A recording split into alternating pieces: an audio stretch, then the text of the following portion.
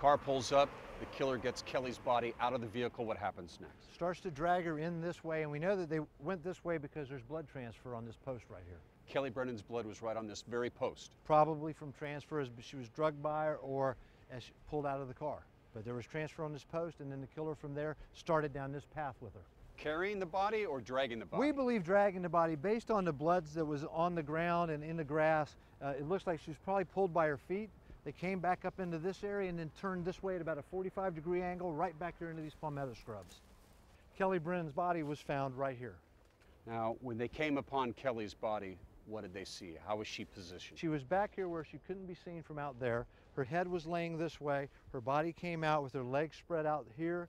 She was clad in a runner's attire. You know of Kelly's injuries. What was done to that woman?